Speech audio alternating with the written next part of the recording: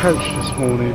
It's 8 AM and the time is 5 minutes to 7, and I do have 12 to 17 minute walk to the station, and I think I've allowed plenty of time.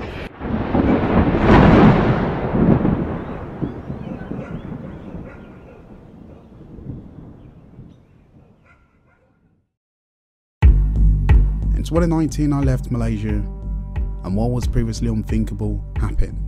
You know, the coronavirus. The crisis that's taken most of our life by storm. And now we have inflation all around the world. Things are becoming more expensive. You know, homelessness and people constantly struggling. You know, now you've got civil war in Ukraine. There's so many things happening. Mass shooting in America and high cost of things in the UK. And oh yeah, my experience in Asia this time around, specifically in Singapore, hasn't been great.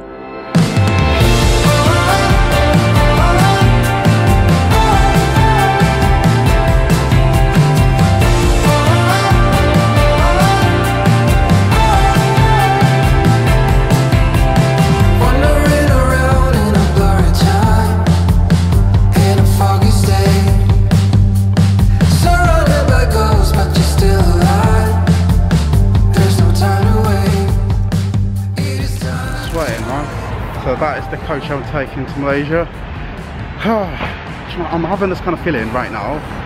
You know, when you have that burning feeling, like you just want to leave a place, right? That's how I'm feeling right now.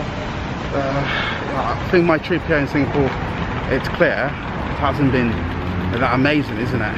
So I think it's best, like, you just leave, do you know what I mean?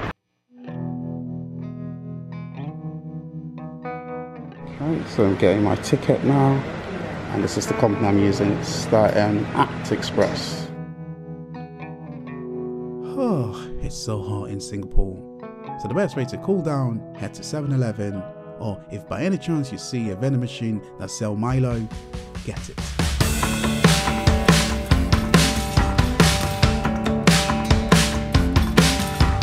"79 years since I last wore. I don't think it can go on much more. I can feel it." Just relaxing now. The aircon.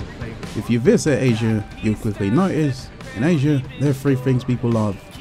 Yeah, going to the mall, the aircon, and of course eating. And on this coach, this aircon is blasting, and I love it. Now we're picking our heads up, wondering when the well went dry, asking where it all went. Take a step back. Malaysian auntie on this coach is struggling to find her seat, and I'm willing to help her. Always a pleasure. It should be there. There you go.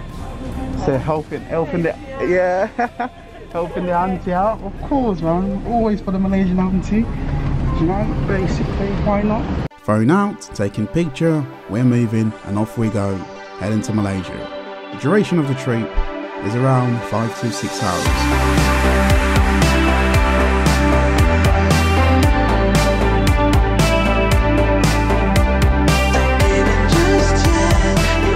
There are two ways to leave Singapore and enter Malaysia. You either fly, which is reasonably cheap, or you take the coach, which is extremely cheap, but it's long.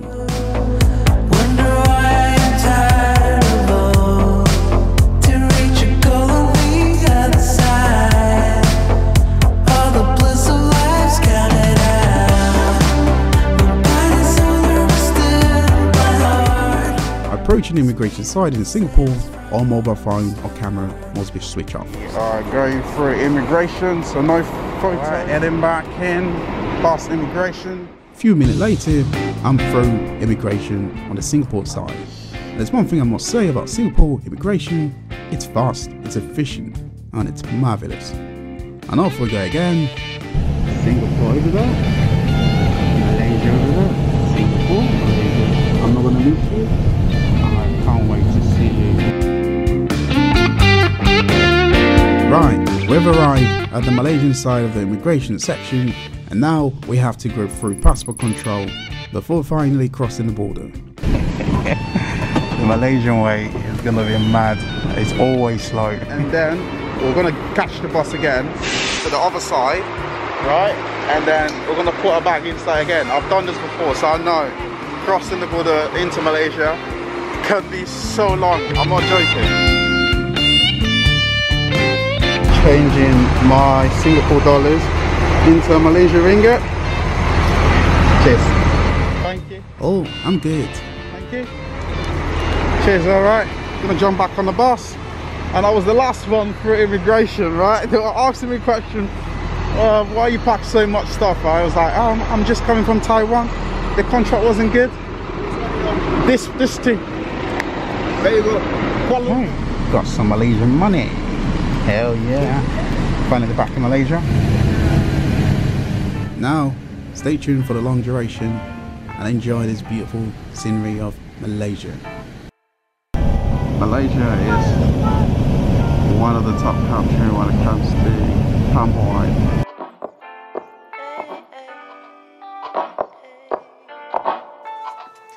Yeah, baby.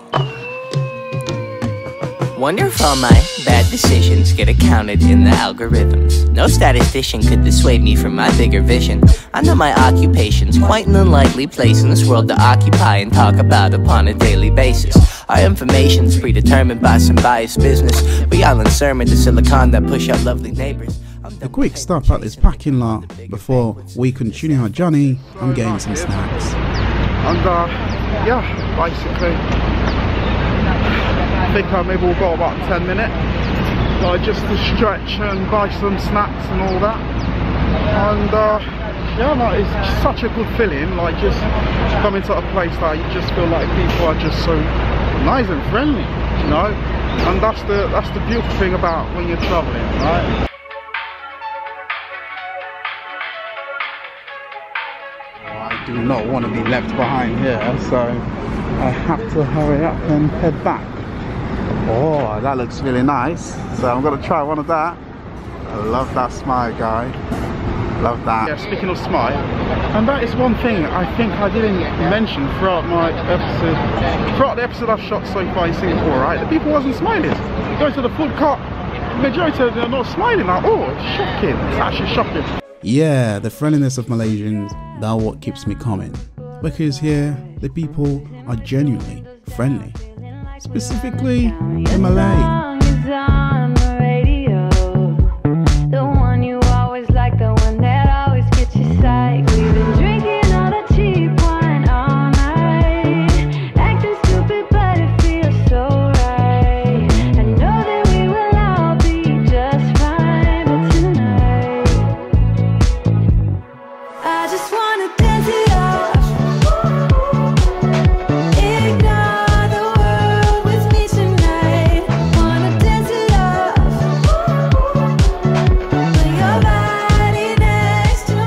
We're here in Kuala Lumpur, finally, after many years. I'm back. Alright, good ride, happy with that coach. I think it's very comfy. It's a lot of neck rooms as well, and it's cheap. Although it would take you time to get to places, but it works, you know. And I think that's one of the best way, like, to, you know, move from one country to another, especially when the opportunity is there. When there's a line for that, it's brilliant. The road in Kuala Lumpur, like they say Malaysia, it's pretty smooth. Like literally, there's no pothole, literally there's no bumps and puddles you have to go through. Not at all. It's pretty comfortable. The chair I was sitting on, it's so spacious. I have a lot of leg room to stretch and all that. It's brilliant. So this station I've been here before. I'm going to go downstairs and catch a train to Central. From Central I'll take the monorail to Bukit Bintang, and then yeah, I think and also the good thing is I am also, I think, 25 minutes early. Yeah, it's amazing. It's absolutely fantastic. So I love that. It's brilliant. So as you can see, other travellers have just arrived. So that's wonderful, right? So yeah, I'm happy to be back in Kuala Lumpur, but my time here is not going to be that long. So sad. I won't be visiting Indonesia, but the next time I'll come to Asia, definitely Indonesia and Thailand. And yeah, I think in those countries I'm going to stick by them.